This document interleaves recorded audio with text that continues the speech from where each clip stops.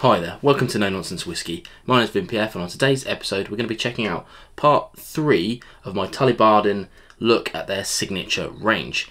This one here is the 228. I've already covered the Sovereign and the 225, so if you're interested in those you can go and check those out on the channel as well, and I'll be covering the 500 at some point in the relative near future.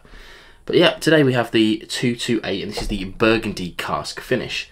Now if you're not well versed in Tullibardine, these are a Highland distillery, and the 228, 225, 500 that you see quite often relates to the cask size that these have been finished in. These are all finished whiskies, especially in this case, it's a finished whiskey.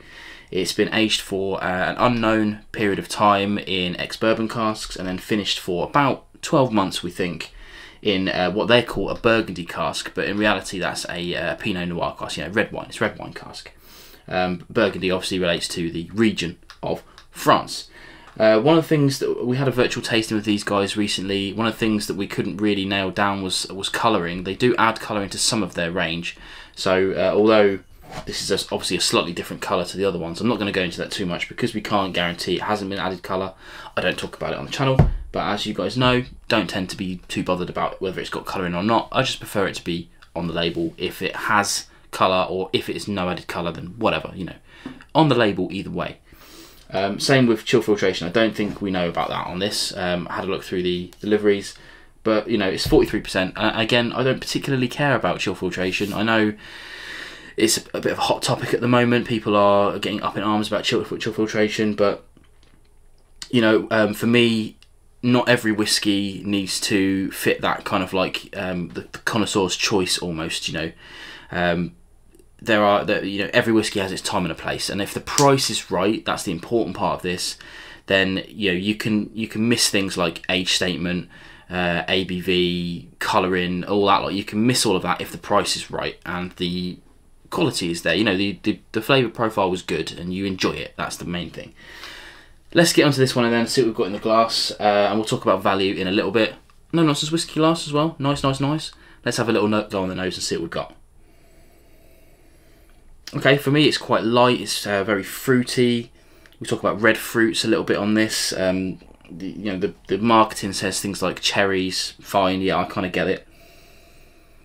Quite honey forward, I think, on this as well, so it's really nice honey nose. Yeah, like I say, it's quite light, it's not like in your face or anything like that. Let's try on the palate.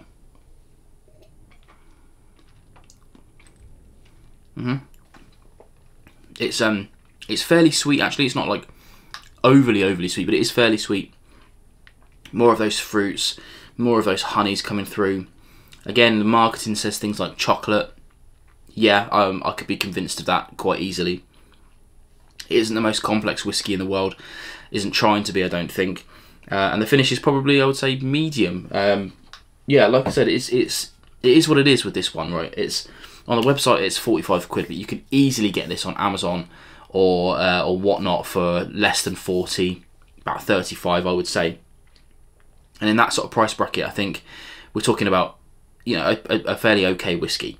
45 quid, I think, is probably a bit too much, but that's just my personal opinion. The interesting thing about this one is that when I did an online tasting with Tullibardine a little while ago, and it had this whole range in them, and this wasn't my favourite dram of the tasting at all. But as you can see, I've gone through this bottle. And, you might have seen on top here it said sort of paid promotion, but these guys sent me this bottle, and I've been trying to decide about this one. This is why it's taking me so long to cover it. I've been trying to decide about this one for a while, and I've been sort of drinking through it, seeing as I go. And the one thing I've noticed about this and the whole range, to be fair, is that its flavour profile changes with my mood and just kind of what I'm feeling at the moment.